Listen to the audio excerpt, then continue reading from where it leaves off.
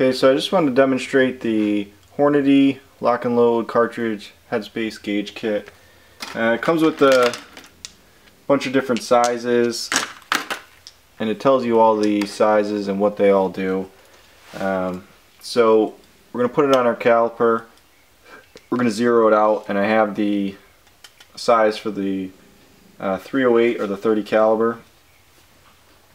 And so here is the good old Black Hill ammunition.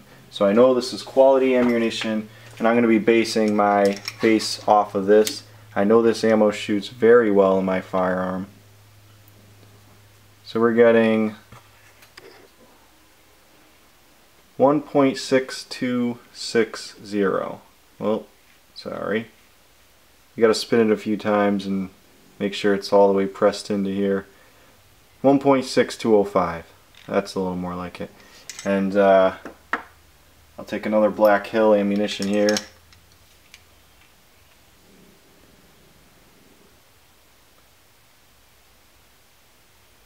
.6205. So we know that's a good base to go off of. This is from a round that I just pulled the bullet out of. You can see that in one of my other videos. This wouldn't load in my firearm, and that's probably why. You can see my headspace here is 16330. So I need to bring my press down. This was I did 5 test loads for 308, and only 2 of the rounds would load out of the 5. And so I knew my bullet was seated to a right depth. I knew my case length was good, so it had to have been the headspace 16330. So yeah, that's what the problem was. Again, here's a Black Hill. We know quality ammunition. This loads fine in my firearm.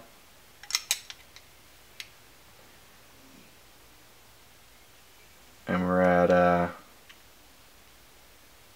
16200.